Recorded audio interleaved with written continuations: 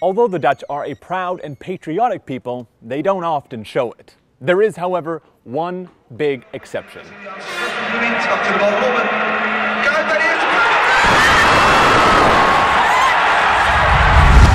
The World Cup. During this tournament, the country is at a fever pitch and awash in a sea of orange.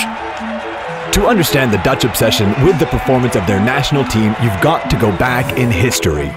40 years ago, their revolutionary style of play got them to 2 finals. First in and against Germany in '74, and then in and against Argentina in '78. Against all odds, they lost both. 4 years ago, the defeat against Spain in their 3rd World Cup final just added to the trauma. And bringing up in conversation Arjen Robben's missed chance to decide the match will still make even the slightest of Dutch football fans cringe. Survival tip. Do not mention Robben's big miss. Sure, they're known for their attractive play and have scored some beautiful goals, like this one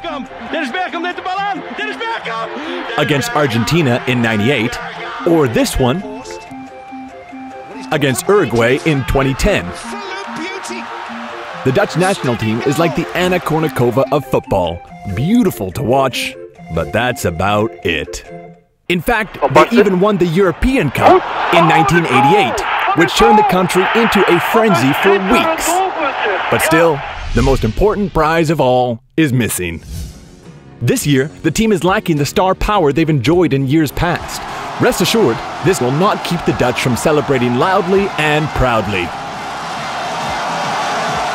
So if you don't like football or the color orange, you'd better leave the country.